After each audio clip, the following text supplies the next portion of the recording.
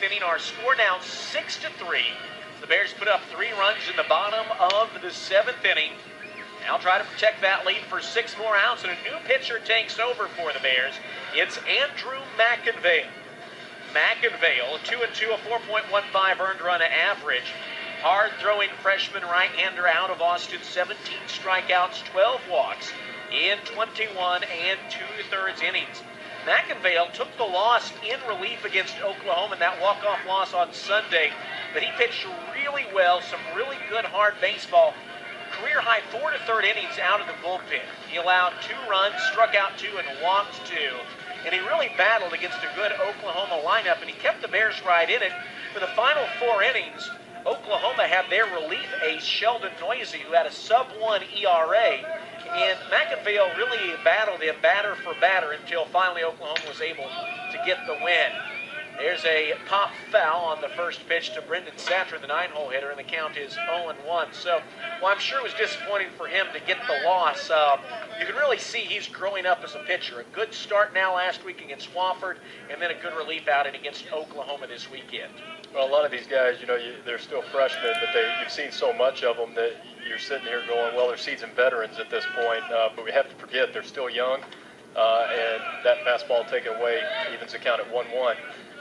But because they're getting so much growth and experience, they're able to do those things, and they continue to gain more confidence, and Andrew's a guy that's so capable of being such a performer for this team.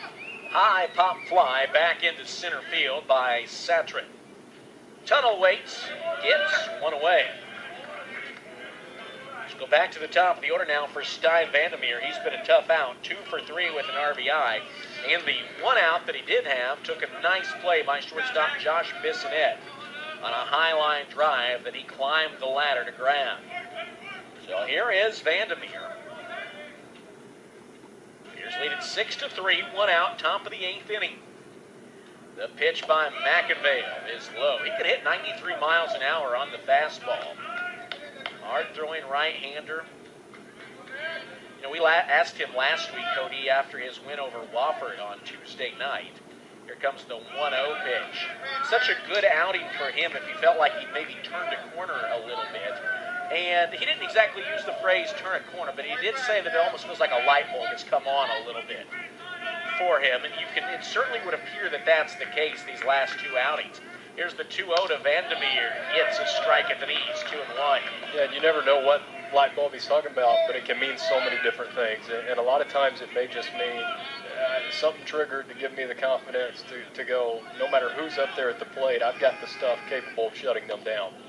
The 2-1 just misses the knees. It's over the plate, but low, 3-1. And when you start mentally pitching, no matter who you are, as if you're the best to toe the rubber on that particular day, the results are going to come for you because your stuff's just going to be better naturally. The 3-1 is low, ball 4. That's a walk allowed by Andrew McInvale. And it brings up Jake Nash, who's 1 for 3, an RBI double back in the first inning. So Vandermeer aboard for the 3rd time on the game, and here's Nash. Nash, tied for the team lead, actually now has the team lead at 34 RBIs. The pitch by McInvale, low, ball 1. 6 runs, 11 hits for the Bears, 3 runs, 4 hits for Lamar.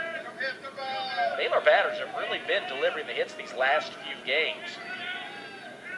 Up in double figures for at least 4 of the last 5 games. Here's the 1-0 pitch. Popped up into right field. Darren Shepard waits for it and makes the catch for the 2nd out of the inning. Derek, you mentioned can hit 93 on the radar gun, and don't know where he's at right now, but that was a classic case of throwing that fastball in on the hands of the right-handed hitter and really sawing the handle off and just getting a nice weak fly ball out to right field. So very capable. That's what he needs to realize. Big, strong kid, and again, don't have to be perfect, and none of these pitchers do. Throw strikes, use your best stuff, and you're going to get outs. Here's Brendan Arredondo. McInvale's fastball just a little bit low. Arredondo a big out here with 2 outs and a runner aboard. If he somehow reaches Lamar down by 3 runs here in the 8th inning would actually bring their biggest power hitter to the plate with a chance to tie the game. McInvale paints the outside corner, strike 1, evening the count, 1 ball and 1 strike. So you'd much rather face Reed Russell with 11 home runs on the year, leading off the 9th with no one aboard. 1 ball, 1 strike, and the pitch by McInvale. In the dirt, nice block by Matt Menard. They appeal to first to see if the batter Arredondo went around. He did not. 2 outs, a runner at first, and a 2-1 count to Arredondo.